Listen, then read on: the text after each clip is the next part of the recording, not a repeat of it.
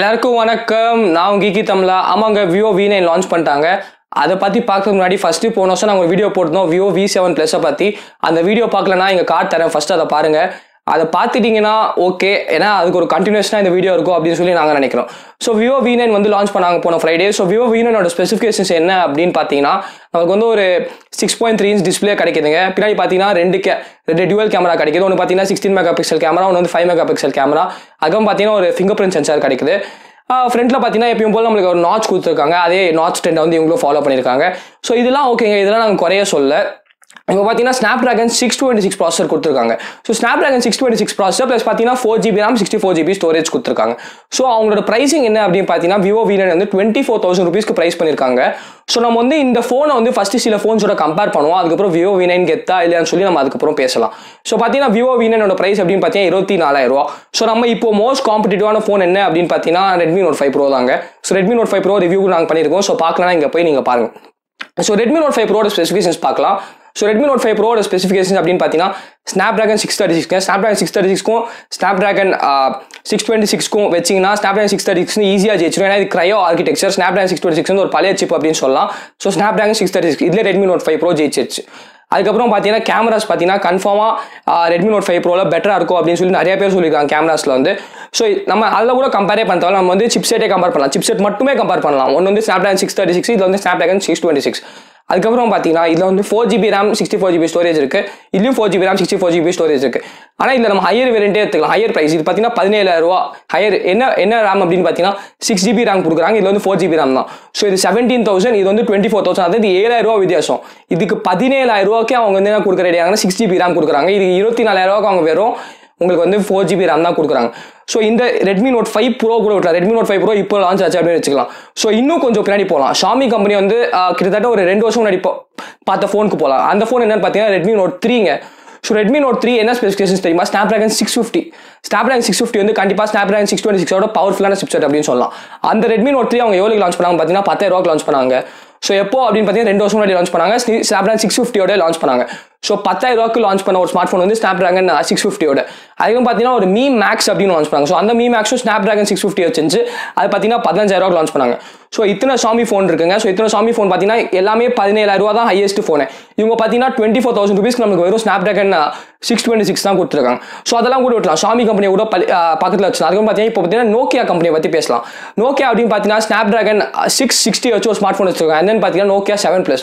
So Nokia 7 Plus வந்து இந்தியாவில் அஃபிஷியலாக லான்ச் ஆகல. ஆனால் இந்தியாவில் ப்ரைசிங் என்ன இருக்கும் அப்படின்னு பார்த்தீங்கன்னா கிட்டத்தட்ட 25,000 ரூபாயிலேருந்து 23,000 ரூபா அந்த ப்ரைசிங்குள்ள தான் இருக்கும் அப்படின்னு சொல்கிறாங்க. ஸோ அதுக்கு என்ன ப்ராசஸர் அவங்க கொடுக்குறாங்க பார்த்தீங்கன்னா Snapdragon 660ங்க. ஸோ Snapdragon 660 வந்து Snapdragon 636ஓட பவர்ஃபுல்லான ப்ராசஸர். ஸோ 626ஓட கம்பேரே பண்ணக்கூடாது அப்படின்னு சொல்கிறேன்.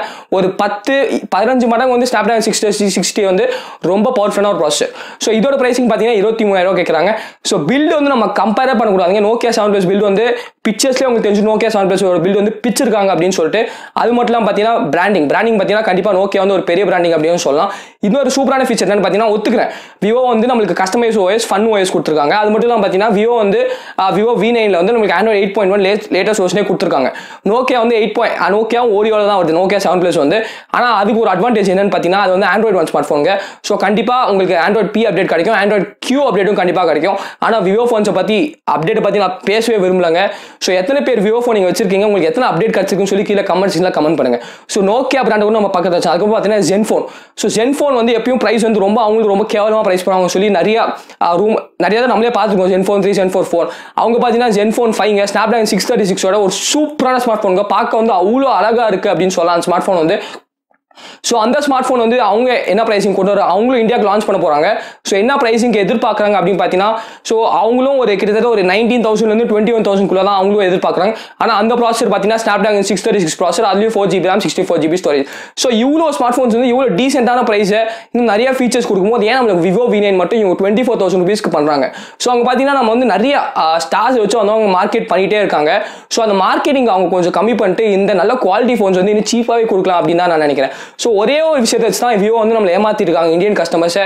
ஸோ விவோ ஆஸ் அ ஹோலா வந்து ஒரு கெட்ட கம்பெனி அப்படின்னு சொல்ல, விவோ தான் ஃபர்ஸ்ட் வந்து அந்த ஃபிங்கர் பிரிண்ட் ஸ்கேனர் வந்து சூப்பராக பண்ணாங்க. பார்த்தீங்கன்னா விவோ வந்து MWCல ஒரு புது ஃபோன் லான்ச் பண்ணாங்க, கான்செப்ட் ஃபோன். அந்த கான்செப்ட் ஃபோன் ரொம்ப சூப்பராக இருந்துச்சு. ஸோ விவோ ஒரு சூப்பரான கம்பெனி, நானும் ஒத்துக்கிறேன், இல்லைன்னு சொல்ல. ஆனால் இந்தியா கஸ்டமர்ஸ் மட்டும் ஏன் விவோ வந்து ஏமாத்துறாங்க எனக்கு சத்தியமா தெரியல. ஸோ ஒரு ஸ்னாப்டிராகன் 626 வந்து நம்பி வித்துடலாம் அப்படின்னு சொல்லி ஒரு 24,000 பிரைஸ் பண்ணியிருக்காங்க. அது கூட பரவாயில்ல. போன வருஷம் அப்படின்னு பார்த்தீங்கன்னா விவோ V7 Plus வந்து அவ்வளோ ரேஞ்ச் பிரைஸ் 720p டிஸ்பிளே கொடுத்தாங்க. ஸோ இந்த தடவை போன தடவை அவ்வளோ டிஸ்பிளே கிரிட்டிசிசம்க்கு போய் இப்போ டிஸ்பிளே கொஞ்சம் Full HD+ டிஸ்பிளே கொடுத்துருக்காங்க, அது ஓகே. ஆனால் ப்ராசஸர் ஸ்னாப்டிராகன் 626 ப்ராசஸர் வந்து கிட்டத்தட்ட ஒரு 24,000 ஃபோனில் கொடுத்துருக்காங்க. ஆனால் அதோட 7,000-8,000 கம்மியான ஃபோனுக்கு அதோட சூப்பரான ரொம்ப பவர்ஃபுல்லான ப்ராசஸ் வந்து தராங்க.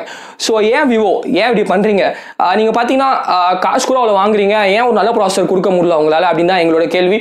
உங்களோட பிராண்ட்ஸ்லாம் பாருங்கள், நோக்கியா பாருங்கள், கண்டிப்பாக மோட்டரோலா கூட நம்ம விட்டுட்டோம். மோட்டரோலா G6 கூட கூடி சீக்கிரம் வரப்போகுது. கண்டிப்பாக சொல்கிறேன், G6 அவங்களோட ஹையஸ்ட் வேரியண்ட்டில் வந்து 20,000 மேலே ப்ரைஸ் பண்ண மாட்டாங்க. ஸோ ப்ரைஸ் பண்ணாமல் அவங்களோட ஸ்மார்ட் ஃபோன் கூட ஒரு சூப்பரான நல்ல ப்ராசஸர் தான் தருவாங்க நாங்கள் நம்பிட்டு இருக்கோம். ஏன் அப்படின்னு பார்த்தீங்கன்னா ஆல்ரெடி 625 கொடுத்துருக்காங்க. ஸோ கண்டிப்பாக அவங்களும் இருந்தாலும் 630 மேலே ஏதாவது யூஸ் பண்ணுவாங்கன்னு நினைக்கிறேன். ஸோ கண்டிப்பாக அவங்க வந்து இதோட பவர்ஃபுல்லான இதை யூஸ் பண்ணுவாங்க. ப்ரைஸிங்கும் கண்டிப்பாக G சீரிஸ் வந்து 20,000 தான் இருக்கும். ஸோ இத்தனை கம்பெனி விவோ, இத்தனை கம்பெனி வந்து பார்த்தீங்கன்னா நமக்கு வந்து மோட்டரோலா, அதுக்கப்புறம் அப்படின்னு பார்த்தீங்கன்னா நம்மளுக்கு வந்து ஷாமி கம்பெனி இருக்காங்க, அதுக்கப்புறம் நம்மளுக்கு வந்து நோக்கியா கம்பெனி, அதுக்கப்புறம் பார்த்தீங்கன்னா நம்மளுக்கு ஜென்ஃபோன் கம்பெனி. இத்தனை கம்பெனி வந்து இந்தியன் கஸ்டமர்ஸ்க்கு வந்து ப்ரைஸ் அவ்வளோ கம்மியாக கொடுக்குறாங்க. நம்ம மெயினான ஒரு கம்பெனியாக மாற்றிடும். அது கம்பெனி என்னன்னு பார்த்தீங்கன்னா ஹானர் இப்போ ஒரு ஃபோன் லான்ச் பண்ணாங்க, உங்களுக்கே தெரியும், Honor 9 Lite. அந்த ஃபோனோட ப்ரைஸ் எவ்வளோன்னு பார்த்தீங்கன்னா 10,000. விவோ ப்ரைஸ் பார்த்துக்கோங்க 24,000, அதோட ப்ரைஸ் பார்த்தீங்கன்னா 10,000. Honor 9 Lite ரிவ்யூ பண்ணியிருக்கோம், நீங்கள் பார்க்கலன்னா பாருங்க. Honor 9 Lite ரிவ்யூ வந்து கிளாஸ் பில்டுங்க.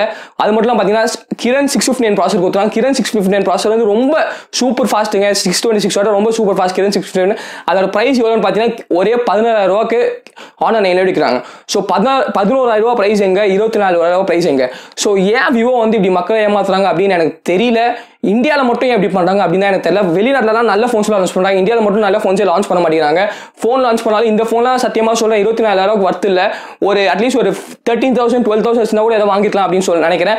அது மட்டும் இல்லாமல் என்ன பண்ணுறாங்க பார்த்தீங்கன்னா நிறைய ஆஃப்லைன் கடைக்கு போகிறாங்க. ஸோ பூரிகா எந்த ஆஃப்லைன் கடைக்கு போனாலும் அப்படின்னு சொல்கிறேன், அந்த கடை மட்டும் இல்லை, எந்த கடைக்கு போனாலும் அவங்க என்ன பண்ணுறாங்க பார்த்தீங்கன்னா நல்ல ஃபோன்ஸ்லாம் காட்ட மாட்டேங்கிறாங்க. இந்த மாதிரி விவோ ஃபோன்ஸ் எல்லாருக்கும் காட்டுறாங்க. ஸோ தெரியாத ஆட்களை என்ன பண்ணுறாங்க பார்த்தீங்கன்னா ஃபுல்லாக விவோ ஃபோன்ஸாக வாங்கிட்டு போயிடுறாங்க. ஸோ இந்த மாதிரி ஆட்களுக்கு நம்ம தான் கொஞ்சம் சொல்லி தரணும் அப்படின்னு நினைக்கிறேன். 24,000 rupees சத்தியமாக ஒர்த் இல்லாத ஃபோன்.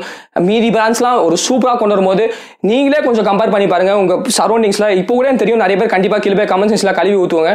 ஆனால் கழுவி ஊற்றுறதுக்கு ஒரு நிமிஷம் புரிஞ்சுக்கோங்க ப்ளீஸ். விவோ V9 வந்து ஒரு ஸ்னாப்டிராகன் 626 வந்து ஒரே ஒரு செல்ஃபி அப்படின்னு சொல்லிட்டு நம்மளை ஏமாத்திட்டு இவ்வளோ காசு கொடுத்து விற்கிறான். ஆனால் வெளிநாட்டிலலாம் அவன் ஃபோன்ஸ் அப்படின்னு பார்த்தீங்கன்னா ரொம்ப சூப்பராக இருக்குது. இந்தியாவில் மட்டும்தான் இப்படி ஸ்னாப்டிராகன் 626 கொடுத்து மக்களை ஏமாற்றி விற்க முடியும் அப்படின்னு சொல்லி அவன் ஈஸியாக மார்க்கெட்டிங் பண்ணி மட்டும் வித்துட்டு இருக்கான்.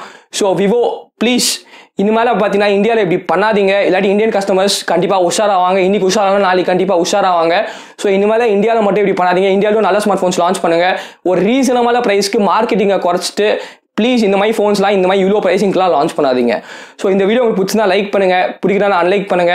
ப்ளீஸ் எல்லாருக்கும் இந்த வீடியோ ஷேர் பண்ணி அவங்களுக்கு புரிய வைங்க. விவோ வந்து ப்ரைஸிங் எவ்வளோ கேவலமாக 24,000 rupeesக்கு ஒரு ஸ்னாப்டிராகன் 626 ஃபோன் கொடுக்குறாங்க அப்படின்னு சொல்லிட்டு. ஆனால் மறக்காம நம்ம Geekytamizha சேனலுக்கு சப்ஸ்கிரைப் பண்ணிடுங்க. மகிழ்ச்சி.